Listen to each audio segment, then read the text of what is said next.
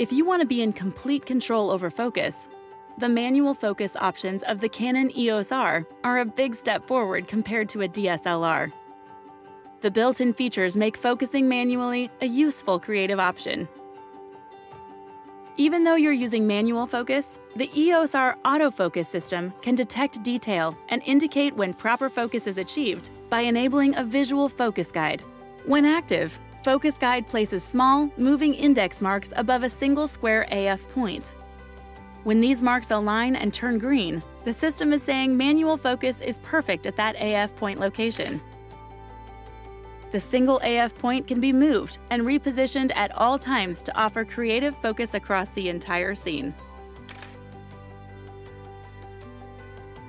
For even more assistance, enable manual focus peaking. Now, when the EOS R detects that an edge is sharp and in focus, it traces its edge.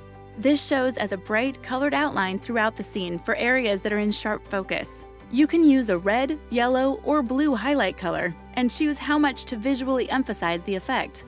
The high level is often easiest to see. Both the focus guide and manual focus peaking are available when your lens is set for manual focus.